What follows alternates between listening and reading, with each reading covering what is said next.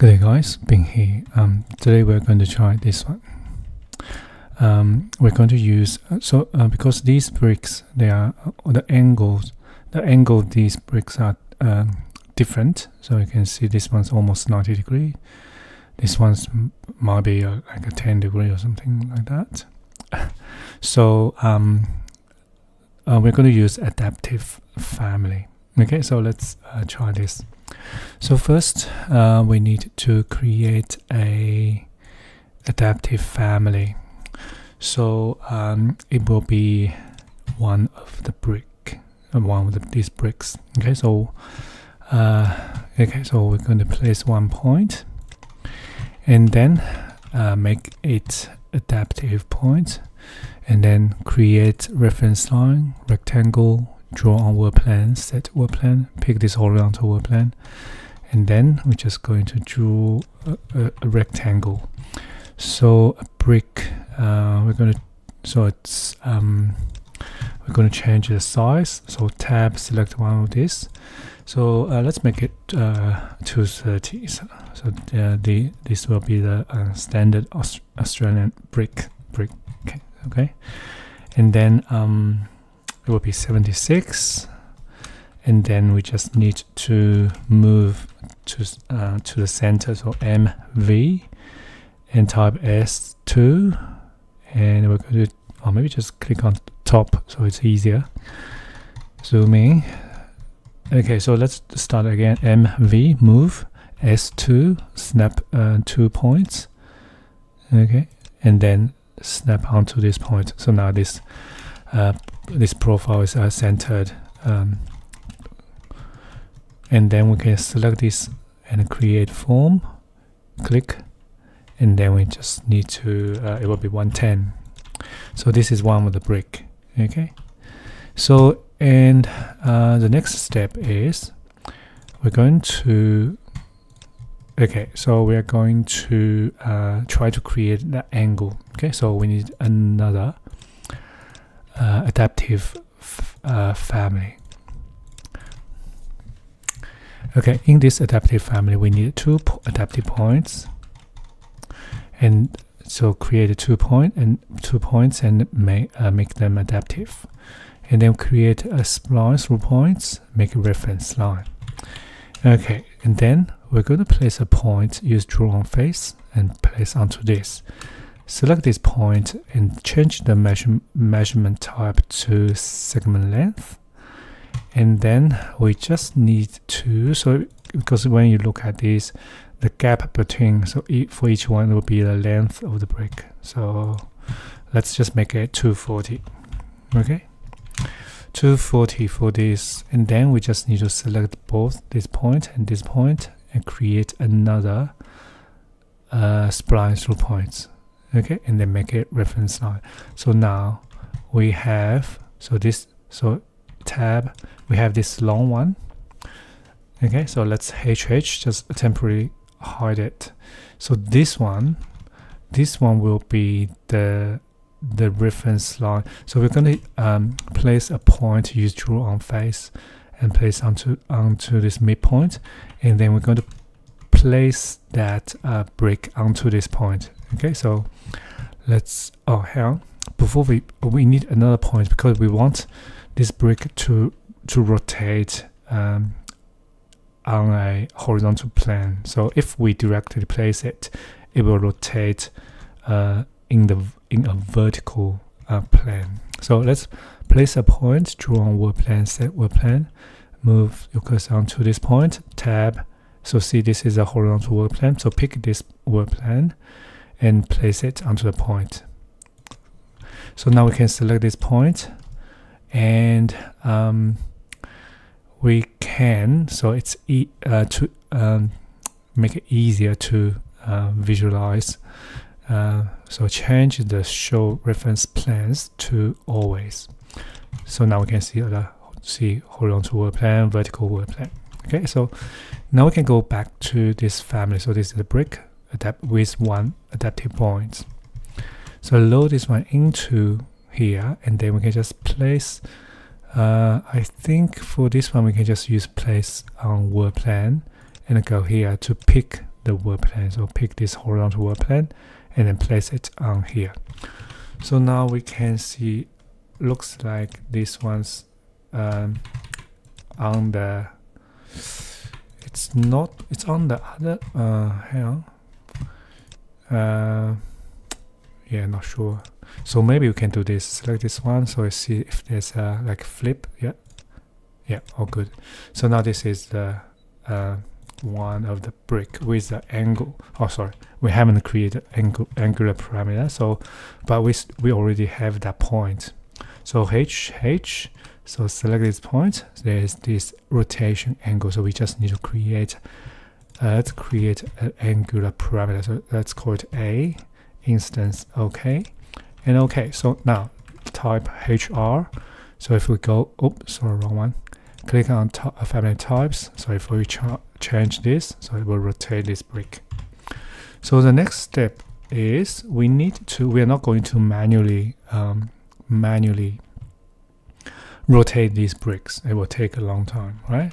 So we're going to use a reporting parameter. So use the distance between point 1 and then point 2 to control the angle of this one. So let's do it. Set work plane, pick this reference plane on this reference line, dimension di, yeah, and then pick this adaptive point 1 and adaptive point 2. So now we can select this dimension, create a parameter. So let's call it a reporting parameter, report, and tick this box and OK.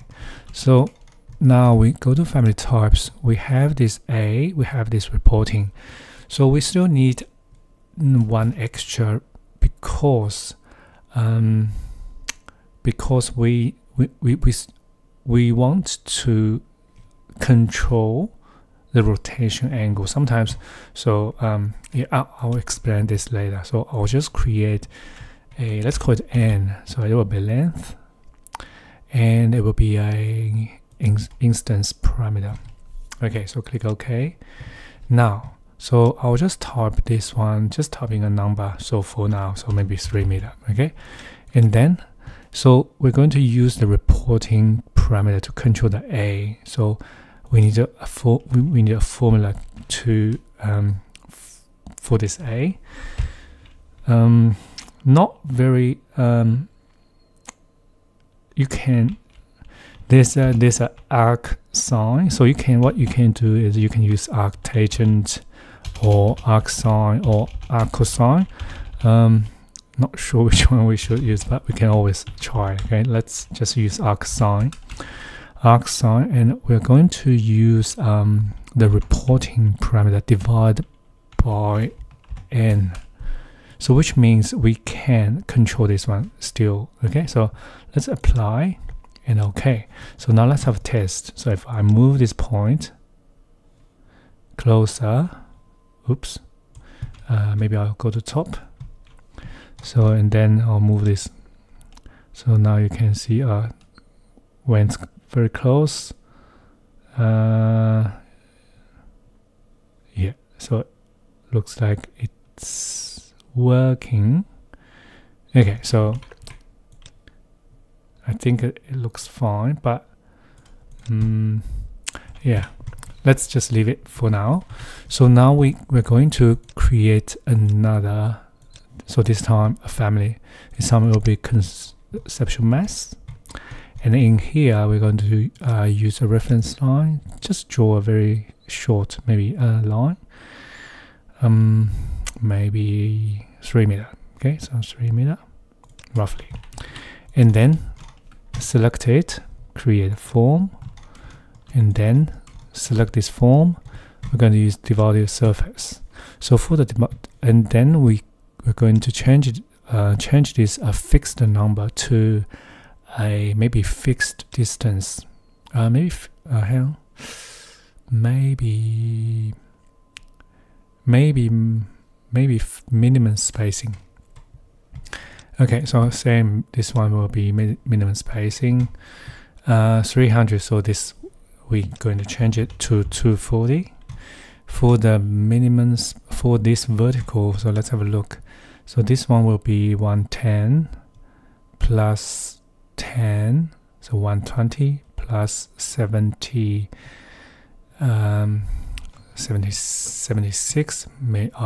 plus 1 plus 10, so 86 plus 120, so 206.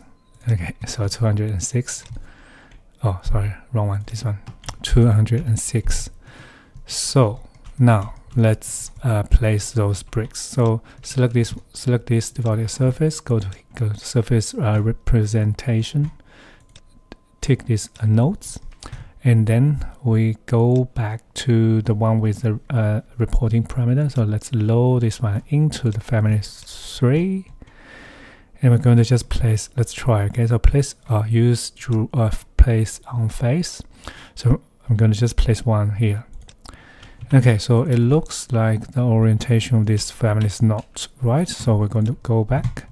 So see here on the properties, and there's always vertical. Let's check this box, load it back, overwrite. Okay, so now this is, and then place the second one. So the second one is not starting from here to here, because if you place it this way, it will be exactly the same. So we're going to place this one starting the same point, this point, and then finish here.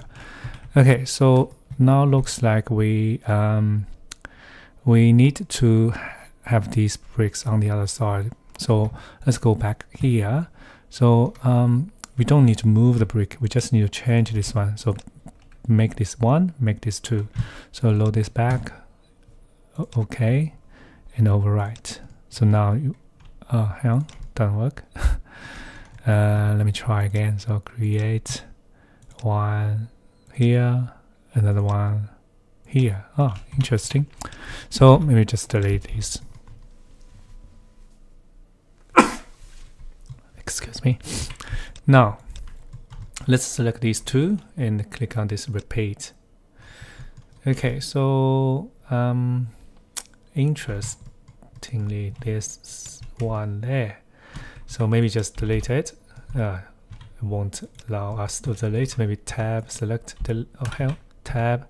So this is a repeater. So maybe tab again, select, delete. Yeah, good. So now here we have some issue. So you can see here, this one's not quite right. Not sure why, but we can try. We can try to tab, select until we found this one, found this parameter. So let's type SA, select all, and see if we can just change this one. So maybe 22. Yeah, that's better. So I think we just need to I think this is 3200. So maybe we just need to roughly match. Okay, so SA again, select all, maybe 33. Yeah, so I think that's better. Okay, so this is better. So now we have this. How can we repeat these brick vertically? Unfortunately, I don't think we can just select all and then repeat. We can just do another one. So actually, let me just increase the height of this a little bit. So instead of only having 4. So I'll tab, select this surface, and then we can change this. I'll just make it 3 meter. Yeah, that's better. So now just quickly create another one. 1, 2, 1, 2. Select this 1, 2, repeat. Okay, so same, tab, select, delete. And we need hang on, looks like they are using this different end. So I'm going to tab, select SA. I'll just type in 33. So now they are matching, right? So the next step is tab, select. So just you need to select the repeater and remove. Okay, so tab, select, remove, tab, select, remove, tab, remove.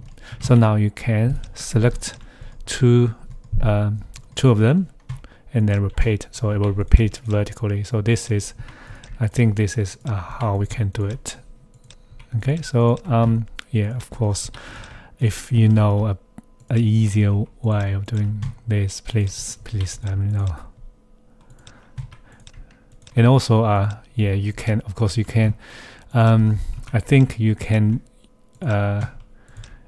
try Dynamo as well, because if you use Dynamo, you probably don't need to, you know, use two adaptive pointer. You just only need a family with an angular parameter, and then use like a distance, similar concept. So probably like draw a line here, and then depending on the distance between the line and the family, and then change the angle. So but I think that's something you can try.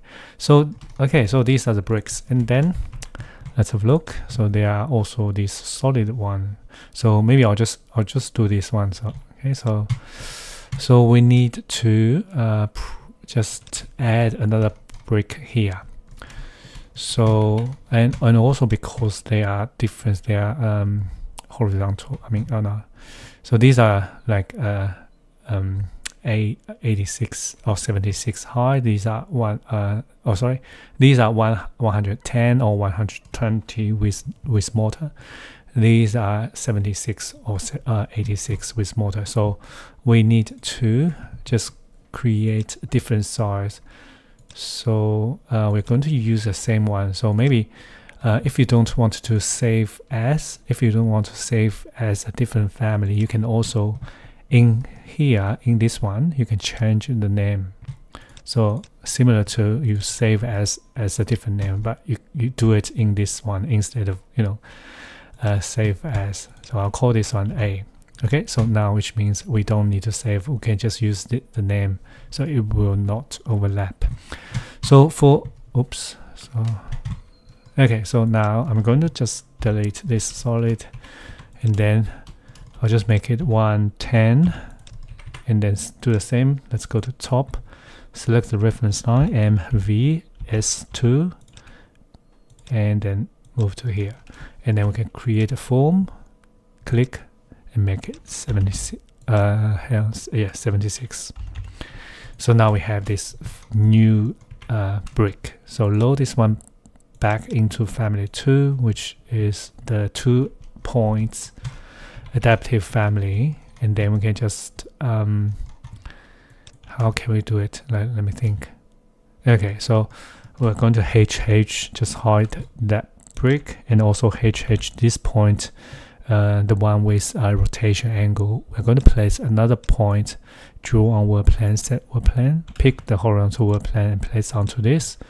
So, and then we're going to offset this by 110, maybe negative 110. So, and then we can just place that family. So the family, yeah, so this one directly, this time we can use place on face, directly place onto this. Maybe we need to flip it. So now top HR, we have, hang on, these ones need to be that angle, so that's fine. Let's HH, select this point, maybe just rotate it by 90 degrees, or type HR. That's it. Load this one back into family 3, which is the conceptual mass. Overwrite, and this is it. So the reason why the gap looks quite big is because we use minimum spacing, so that the gap can be bigger than 10, but you can always use fixed distance if you really want to, right? So you want to 10 mil gap. Okay, so this is it. Okay, so I will upload this family so we can have a play. If you have any questions, or if you have a better solution, better ideas, please let me know. Okay, so thank you. I'll see you next time. Thank you. Bye.